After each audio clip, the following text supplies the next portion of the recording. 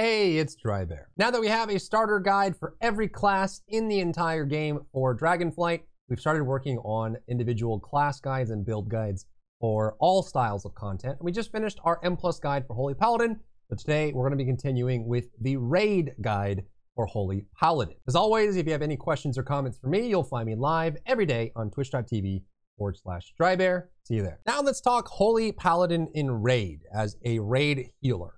The general overall that you want to know about raid healing in general is that, especially as the group size gets bigger, you start to have 3 distinct categories of healer and the role that they fill in that group. If you're playing normal and heroic, generally these rules don't really apply because you just need healers to heal. But when things get more and more complicated or more progressive, like you need to progress, you're actually doing progression, these roles matter a lot. The first one is raid healer. A raid healer specializes in healing the whole raid, lots of throughput, lots of AoE. Holy Priest is a big one. Preservation Evoker is a big one. Restoration Druid is a big one. They're just good at putting out lots of healing overall. Then there are tank healers, healers that are very good at healing tanks. This is usually Holy Paladin is the best at it because of the Beacon of Light system that allows them to always be healing the tank. Mistweavers can also specialize in single target healing and really excel at that, but they have to spec into it specifically. And then there's what's called a spot healer. And this is an important distinction because if you're brand new to playing Holy Paladin in raid, you have to remember that you are one of the best spot healers in the entire game. So if you look at a full list of people that are dying and all of them are dropping low, a spot healer will be looking for the people that drop to near death and to quickly raise those people up out of danger of dying rather than trying to focus on the big HPS. And I think most of the time, if you have an experienced raid leader, they'll be looking for a Holy Paladin for this reason to fill it in, because Word of Glory, Holy Shock, a really big Flash of Light or Holy Light can pop someone up, and then they'll be picked up by the raid healers that are putting out all this HPS. And it will help you, especially with some of the modifiers here, if you're doing things that make your Light of Dawn increase your Word of Glory. You can get these big, massive, big single target heals, keep the person alive. Rather than going for the heal meters, you're keeping the raid alive, you're keeping it so that you can actually kill the boss. So just like we did with the Holy Paladin M+ guide, we'll go over the builds that you have available. Unlike M+, there's several builds you can use for raid with some minor modifications in here. And there's also kind of a niche build with Marauders that some people like using. I don't think it's as good as playing regularly, but it is an option if you like playing with Light of the Martyr. If you need these builds, I'll have them down in the description. You just copy the import string, import it into your game using this import feature, type in the string that I have in the description, give it a name, and you've got yourself a build. Starting with the class tree on the left, which is available to all Paladin specs. The big things you want to notice here are going to be your auras, which will affect your aura mastery. This is a big cooldown for Holy Paladins. Unfortunately, we never got back the Legion cooldown that made it so that when you heal, it distributes your heal over everyone, which gave Holy Paladins some excellent raid healing. That never came back with Aura Mastery, but we basically do have Devotion Aura.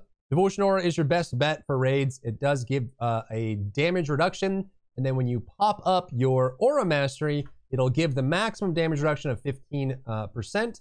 All the way across everyone in the raid. So it's a huge raid-wide cooldown. You can use it before big AoE goes out. There's some cooldowns on Razageth that are really good for this, that really reduce that damage taken. Then you have your blessings, Blessing of Sacrifice. It's one of the shortest cooldown tank externals in the entire game. So Sac is really good. You do want Blessing of Sacrifice, and you want the Sacrifice of the Just that makes it a 1-minute cooldown. You can bop. Remember, bop is you target a party member or raid member. It makes them immune to physical damage. You can remove bleeds with this because bleeds are physical damage. Just be careful about bopping paladins because you will give them a debuff that prevents them from using their own shield. And be careful about bopping tanks because you can clear their threat, which can cause all kinds of problems. In here, there's not going to be too much variance. You can play around with extra Divine Steeds. You can play around with maybe going over here. And on some fights like Razageth, you may want to pick up your Interrupt and then play with that, but that's really the only fight. And even then, you can just use Hammer of Justice, or you can use Blinding Light to interrupt your ads rather than using the Interrupt here. So you shouldn't really need this in a raid encounter. But the big thing that you need to know about Holy Paladin in your class tree is going to be down here. We talked about this in the Mythic Plus guide, and you're welcome to go watch that video if you'd like. But this refers to the Dusk and Dawn buffs. This is relatively new to Paladin over the last couple expansions, and it is crucial to your gameplay. If you're brand new to Paladin, you need to be managing this properly. So all this says is that when you reach 5 Holy Power on your meter, you'll gain the Blessing of Dawn. And when you reach 0 Holy Power, you'll gain the Blessing of Dusk. At default, Dawn gives you increased damage and healing, and then your Holy Power spending abilities deal additional increased damage and healing. And then for Dusk, it gives you damage reduction and armor, and you get a lower cooldown on your generating abilities for Holy Power. And you modify it further with Seal of Order, which makes it do even more damage and healing on Dawn, and then Dusk gives you armor and even more cooldown faster. So that's the core of the gameplay. You get Holy Power by using Holy Shock, by healing your Beacon of Light target if you're using that, or your Beacon of Faith target, and then you also get it for Crusader Strike and for Hammer of Wrath. So you see how I just hit 5 Holy Power here? I now have the Blessing of Dawn. All of your Holy Power spenders cost 3 Holy Power. So if I use a spender, I go from 5 to 2, but now I need to get to 0 to get the Dusk buff. So I'll use 1 builder and then another spender, and now I have the Dusk buff. This is crucial. Every 20 seconds, you need to be hitting 5 Holy Power and then 0 Holy Power to build up that buff and keep it going. It is a huge contributor to your overall value. And you can decide how you want to do it. There's a caster build that doesn't really stay in melee all that much. There's a melee build. There's an Inquisitor build. And there's even the Maraud's build if you want to use that as well. But just make sure you're managing this on the side for your Holy Paladin. Jumping over to the spec tree, the big thing you want to pick up here is Beacon of Faith. This makes it so you can have 2 Beacon of Light targets. In general, you won't really be using Beacon of Virtue. This is an option for M+ that gets you to heal 4 or 5 targets. Beacon of Faith is just better. Just beacon both the tanks in a raid encounter, and they'll always be getting heals. And if you heal the tank with your casted heals, you'll get extra Holy Power, which is super nice. If you're playing off of that, I would recommend getting Inflorescence as well. This gives you, if you're doing pure caster, which means you're skipping things like Crusader's Might, then you'll be just kind of spending those extra infusions. You're using Divine Favor to stack it up, and then playing off of Light of Dawn, Word of Glory, popping wings, and utilizing it that way. This is probably the most basic build. I'll have it down in the description. You can also use Holy Light spending. This one used to be stronger, but still super good. It heals up to 5 targets within 12 yards for 8% of its healing. So if you are getting some nice procs here, you'll get some extra scaling on it. The Holy Light will do AoE, though typically you won't really need this. You won't be spamming this as much as you did when you had this as, I think it was BFA that this came in. But it is there. It's better than having Moment of Compassion. This is your basic starter build for raid. You don't really have to rely on Crusader's Might, so you have to be in melee range. There is a melee build that you'll rely on for Crusader Strike to lower the cooldown on your Holy Shock. You're staying in melee range as long as you can, and you're just kind of then casting heals, using your Resplendent Light, consuming your Inflorescence, and that's basically it. The playstyle looks like this. Make sure you have Beacon of Light and Beacon of Faith up on your tank. You'll see it. Usually have it on a marker here. I use Voodoo, but you want to make sure you have it there just so you can have it. And then you want to be every 20 seconds, stacking up to 5 Holy Power, spending. You can cast on the tank once, spend again, you get Dusk. Keep these buffs up at all times. Then when there's low to medium damage, you'll want to be spamming Light of Dawn with a good directional. This is a directional blast that's instant out of your hands there. So when you have it, just make sure I usually like to sit near the tanks and then kind of blast it out so it hits the targets. Remember, you do have a mastery bonus of being closer to target heals the more. Usually means being closer to tank helps a lot. And then you'll just be building that up. Running Unending Light means that as you spend Light of Dawn, you'll get stacks of Unending Light, which stacks up to 9 stacks. When you have 9 stacks, your next Word of Glory is like insanely strong. So you're just basically using this to get your AoE healing up, and then when someone drops low as a spot healer, like I was mentioning before, then you just throw a huge, massive Word of Glory on them, and then you'll be able to play off that. Almost all Paladin builds use Awakening, which means that when you spend your Holy Power on Word of Glory and Light of Dawn, you have a chance to give yourself wings, So make sure you're paying attention to that. You don't need to double up with your wings cast, that sort of thing. Blessing of Summer is, I think, still very gettable, especially if you're playing caster. It's much better in Mythic Plus, where you have a small number of players, but every 4th blessing, when you use this ability, it rotates to the next one. There is still a tank external in this with Blessing of Spring. So every time you use this, it becomes a different one. The cooldown one from Autumn is really useful in Raid. The damage ones don't really make that big of a difference either way. But then when you get to Spring, it makes it so the target heals more and gets healed more, which is super useful to throw on your tanks. On top of Sacrifice, it gives you those 2 nice externals if you're planning, if you're rotating through the seasons on your blessing, to give that to them often. You have many modifiers in here that affect your Holy Shock, which is really important. So you have things that make it so when you consume infusion, you get the Holy Shock. Remember, when you get this and you have a proc of, like a crit of your Holy Shock, it'll give you stacks of infusion of light. If you're running Inflorescence, it'll give you 2 stacks, and that just can make your casted much easier. And again, I would enforce the fact that as a Holy Paladin, you're most effective at keeping the tanks alive and spot healing. And if you do that really well, especially with your big Unending Light procs, you can actually out heal other healers. But your overall raid will be better if you're not trying to push the meters. You're more just trying to spot heal and tank heal, which there's no one better than Holy Paladin to do that. Now let's talk about the melee version of this raid build. The left side of it will be the exact same. There's not really many changes you need to play with here. The whole left side of your class tree is really good for this. But keep in mind that if you're playing the melee, which I think if played properly with high haste, melee Holy Paladin and Inquisitor Holy Paladin do outperform the caster. It allows you to maximize your mastery as well. You're dropping things like Divine Favor, you're dropping things like Resplendent Light, and you're dropping things like Inflorescence because you're not going to be consuming those extra infusion charges. But instead, you're going to go for things like Crusader's Might. Every time you Crusader Strike, it reduces the cooldown of your Holy Shock. You only need 1 point in this just because you have enough abilities that if you get 2 points in this, you end up resetting it too fast, and then you have too many globals that you need to spend at once. But it's super nice because then you can Holy Shock and then go into melee, hit it, and your Holy Shock's back. You can Holy Shock again, which synergizes excellently with Glimmer of Light. Every time you Holy Shock someone for 30 seconds, they will then get a portion of healing when you Holy Shock another target. So you can have it up to 8 targets. You can have this. You can see I have it marked here on my hot icons in the middle of my bar. And then you remember, when you're playing melee Holy Paladin, stay near the boss, stay near their mobs. Make sure you're keeping Crusader Strike on cooldown. Make sure you're keeping Holy Shock on cooldown, and you'll be able to manage that. Plus, obviously, keep your Dusk and Dawn up. Then, instead of Inflorescence, you'll be picking up Empyrean Legacy. This one is super fun to use, especially when you have things like Unending Light synergizing with it.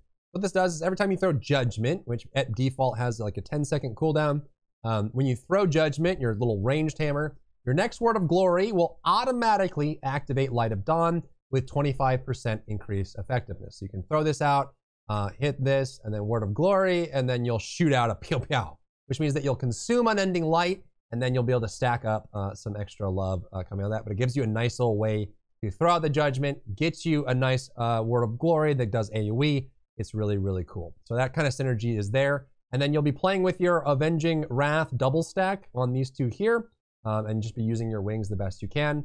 And then you'll just be using Holy Shock, Crusader Strike, Crusader Strike. If you are in wings, you can throw out your Divine Hammer. That'll give you extra holy power. Make sure you are keeping near the mob so you can melee it as often as possible. The way I'm standing right now is how I usually do play Holy Paladin in Raid, is I'll be looking at the raid, and I'll be near the mob, and I'll be looking at the tanks, and then I'll kind of pop by, do Crusader Strikes in the range, make sure you don't forget it, get all your holy power, and then you want to be like blasting the melee and the range that are close enough, and then dealing with the tanks as they drop lower. It's also much easier to get Divine Toll to have value. Generally in Raid, Divine Toll is just for stacking up holy power and stacking up your Glimmer of Light, because it is an area around you. It's kind of hard sometimes to get Divine Toll to proc on everybody, but if you're playing melee Holy Paladin, the melee will be next to you, and you can get some really nice healing out of Divine Toll. Whereas if you're playing the caster version, you'll usually just be using it more often than not just to get holy power and stack up Glimmer. Next, since you're going to be further away from some of the range, and we all know ranged like to sometimes go off into the far reaches in a galaxy far, far away, and they say they have ice block, they're fine, and they're out of range, and you can't get to them. Rule of Law is super nice. Big unfortunate here, Rule of Law used to be way better. So what Rule of Law does is when you activate it, it increases the range of your heals by 50%. This used to also increase your mastery, which means that when Rule of Law was active, it would adjust your mastery for the new range, which means that you would get better mastery benefit for someone who is at the same distance. When you pop Rule of Law, you'll get more mastery. They took that away in Dragonflight, but it's still useful because if someone's way out of range, you're playing melee, you're hitting the boss, and they're too far away, you can pop Rule of Law, throw out a Word of Glory, pop them, get them super high up, get that spot healing going, and then stay on the boss without having to get away from it, losing the effectiveness of your Crusader's Might value. And I have been testing this kind of hybridized build here before we talk about Maraud's. I'm calling this the Inquisitor build just because of Relentless Inquisitor, but this one has been fun to test in raid environment, mostly because, like I said, Blessing of Summer isn't super useful in raid like it is in Mythic Plus. It's really just Blessing of Winter that you're getting value out of, and then Autumn a little bit. So you drop Blessing of Summer, you drop Crusader's Might, and then you pick up Relentless Inquisitor. And what this does is, as you spend Holy Power, you get % haste. And that extra haste means that you can kind of get some more cooldown reduction. You can get your glimmers up faster. You can get more holy power faster, and then you build off of that. And then you also pick up Breaking Dawn, which increases the range of Light of Dawn to 40 yards. I think this one is super nice. At default, it's much lower, but it means that when you're running it, you can actually just build up your Light of Dawn, and it goes way further. You get some nice value out of it, and the positioning is a little bit easier. So you can try this. I've been playing this more than my melee build recently in Vault of the Incarnates. It's something there if you want to try out using Inquisitor and an extra haste build, especially as you get better and better gear. Lastly, let's talk about the Maraud's build. This one is, I feel like it's a little troll. It's not. It's actually pretty decent. I just feel like when played properly, Holy Paladin is better played regularly, but this Maraud's Dying Breath effect is quite interesting. So Light of the Martyr is an instant cast spell that sacrifices part of your health to heal someone else. So you do a little bit of damage to yourself and you heal. It doesn't trigger Beacon of Light. So you can't cast it on yourself, and it won't give you Beacon of Light. What this usually is, Light of the Martyr, is you do it while you're moving, right? So if you have to move and the whole raid's moving, you don't have time to cast anything, there's nothing available for instant cast. If this person's in my raid and they're getting low, I will sacrifice my health to instant cast them with Light of the Martyr. As I slowly die, they slowly get healed. That's kind of your moving emergency heal. However, if you run Light of the Martyr and you run Maraud's, it means that Light of Dawn increases your next Light of the Martyr by 10% for each ally healed, and allows that Light of the Martyr to heal through Beacon of Light. And the damage you take gets turned into a stagger effect where you take it over time. So it's kind of cool. It means that you can kind of build this up, get a little extra there, make sure you pop everything. And then when you see if I can get this on non-raid targets, but you pop it up, boom, and then you'll get Maraud's here, which will give you a nice little bonus. And then when you oh, I can't heal him. When you cast this, you can see that it was, while Maraud's was up, it was healing me with the Beacon of Light. So it does give you some nice mobility. I still think it's inferior to the raid build. I would even say it's inferior to the caster build, but it's fun. It's fun to play if you want to do it. I wouldn't do Inflorescence. You're not really going to be casting too much. It's kind of like another melee offshoot build, and you just run it with just moving and building up your Light of Dawn stacks and then spending that up. So if you want to try it, I'll put it down in the description. That's there for you. In general, if you're not running Maraud's and you have Light of the Martyr, it's just your moving, emergency renew. You just kind of keep it. If someone's in really big trouble, you don't have any big cooldowns, you're going to go ahead and pop that on there. And before I forget, you also run Untempered Dedication. This means that as you're spamming Light of the Martyr, it stacks up its healing by 50%, and it just keeps stacking up and up and up and up. You just keep getting this stack, and as you're spamming Light of the Martyr and moving, it gets higher and higher and higher until you're fully stacked, and then you can play around. So it's a nice little high mobility play style. Outside of that, you have just generic across all builds, you have some really cool effects. Lay on Hands, super useful. It's a 7-minute cooldown, but it heals someone for 100% of your health. You can freak out, pop it. It's a really long cooldown. It does cause forbearance, which again, you can see I can't shield right now, so be careful about using forbearance on paladins or on tanks. Well, not Lay on Hands, but just on paladins in general, because sometimes you can mess them up. But Lay on Hands is a nice one if you, like, especially in Mythic Plus or in Raid when someone's really stuck. You can even, if you're running Rule of Law, you can pop Rule of Law and then Lay on Hands them. Big bonus heal, keeps you alive. Blessing of Freedom you want to use for anyone that's slowed. You can get some other cool effects on top of it as well, but make sure you're using it. You definitely want Hammer of Wrath during Avenging Wrath. When you have wings up, you can throw out your Hammer of Wrath freely, and then you'll have procs built into your tree here that allow you to use it regularly. Make sure you're using your Divine Steed to reposition if you need to. Good movement there. Another huge one is Divine Protection. This is a lifesaver. Not every healer has a damage reduction built into their kit. Certainly not one that's on a short cooldown. So Divine Protection is really nice to pick up. I even pop it sometimes when I throw Sack on the tank, because you take damage while the tank is taking damage. So you sack the tank and then Divine Protection yourself, and then you can keep yourself alive that way. Super useful. For Aura Mastery, it's straightforward. You just pop it when the group is in trouble with your Devotion Aura. There's not really many options in this expansion. After they change things around, you have Bop as well if you really want it. And the last thing I'll mention is that you do have your immunity. Any class that has immunity, Ice Block, Turtle, Bubble, you can clear out some effects that are much, makes the raid easier. The first thing that comes to mind is on Senarth when you get to the top platform. And you have those orbs everywhere that when someone jumps into them, they do a bunch of damage and explode.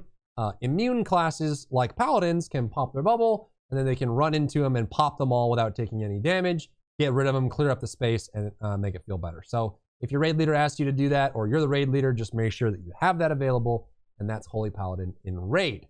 If you want the Mythic Plus version, that's on my channel as well, and comment down below what class I should do next, or if you're looking for PvP guides or whatever it is, let me know. I'd be happy to oblige. Thanks for tuning in. I really appreciate it. If you have any questions or comments for me, you'll find me live every day on twitch.tv/Drybear. If you enjoyed yourself today, leave a like down below. You can support me and my work on Patreon and view Patreon exclusive content, link in the description.